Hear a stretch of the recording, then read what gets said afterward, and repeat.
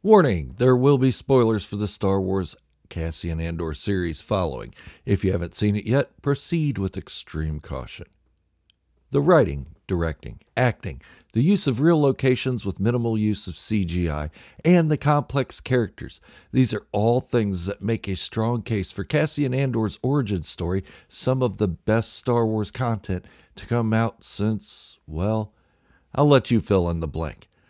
With Andor came a different kind of Star Wars story, one that doesn't rely on Jedi, Sith, overly used cameos, an abundance of fan service, Darth Vader, Anakin Skywalker, or Luke Skywalker to make its mark on Star Wars storytelling.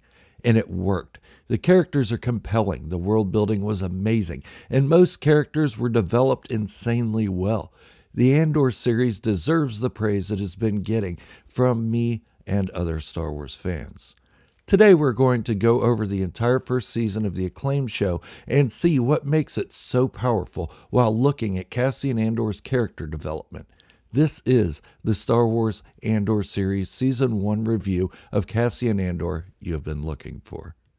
If you love Star Wars as much as I do, or you're just a casual fan wanting to talk about the greatest franchise ever created, then you've come to the right place, because Star Wars is all I talk about, and I upload new content, well, whenever I can.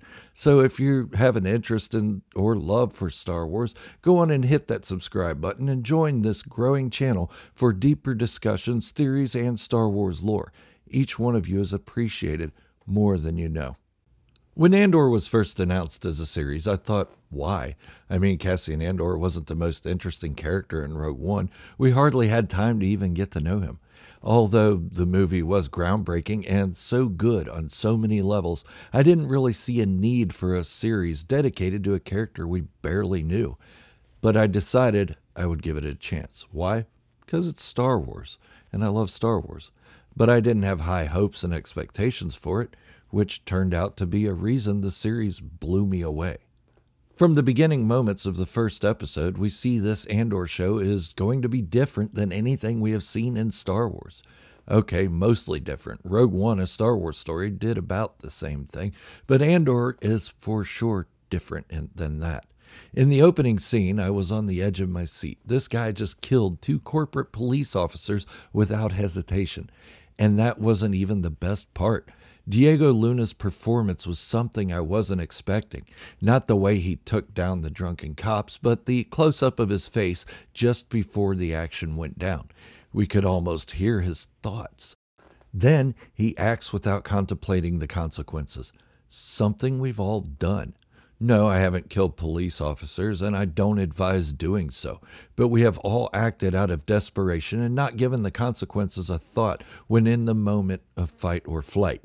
Cassian Andor isn't the trained Jedi that we've seen before. He was taught right from wrong, but his teachings were from a parental level, and we can now relate to this character. Within the story of Cassian Andor, we got arcs of more characters than we thought there could be. We thought going into this show that it would be a 12-episode story that centered on Cassian Andor himself. Sure, there would be side characters, but Cassian would be the focus entirely. So we thought. But the show became so much more than that. So much more than just Cassian Andor. His journey would be dependent on so many others. Characters like Luthen Rael, Cyril Karn, and even Mon Mothma to a degree would have an impact on where Cassian Andor's story would go.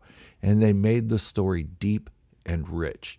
So many facets that converged on one central goal, that Cassian Andor had to be pushed into the larger rebellion.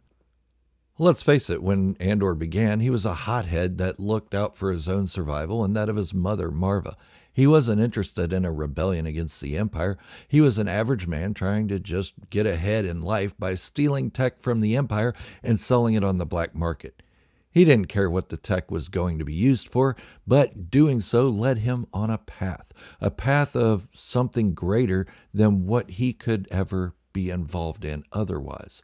It led him to Luthen Rael, the coordinator of rebellion factions, the contact for independent rebel cells from the funding provided by Mon Mothma, to the extremists in the rebellion of Saw Gerrera's group, all the way down to the team gearing up for the Aldhani heist. Luthen is the linchpin of it all, and he was looking for new talent.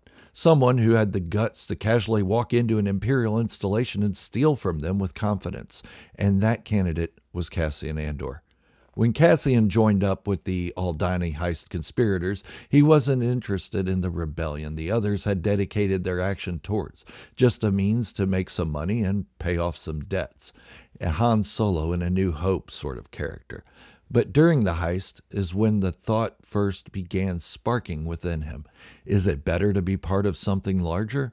Is there something to the saying, safety in numbers? Not that it was a driving thought. In the end, he still only wanted the money. After one of their own turned out to be more of a loner than he had let on.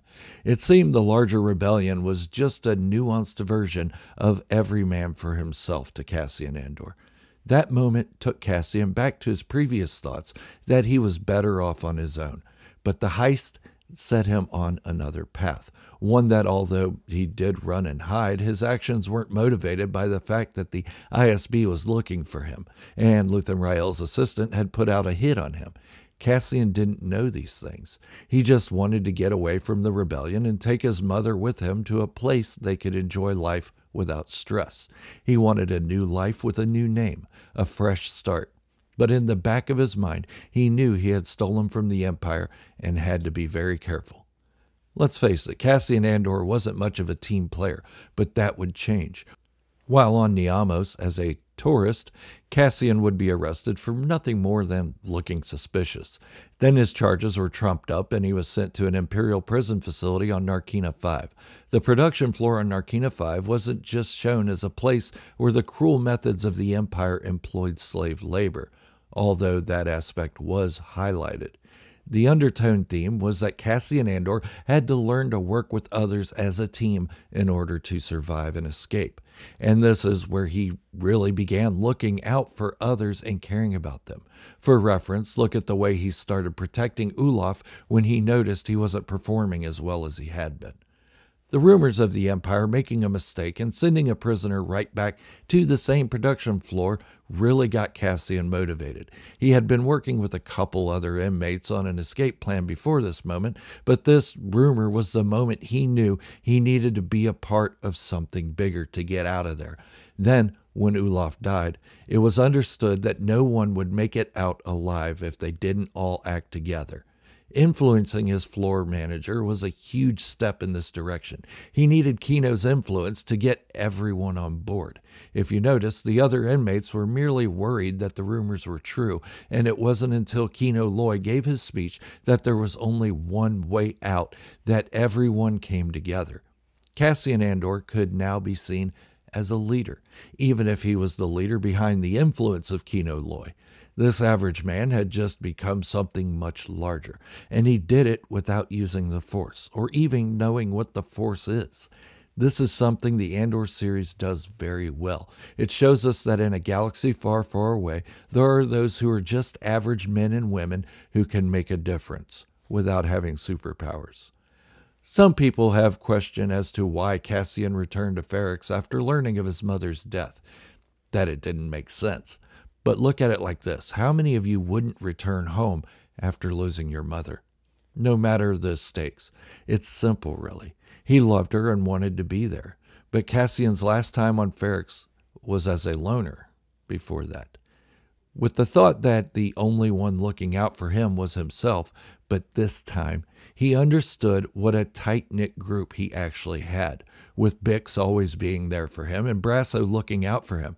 He had to reconnect with them, but once he got there, he learned quickly that so many factions were looking for him, and he knew he couldn't escape this alone.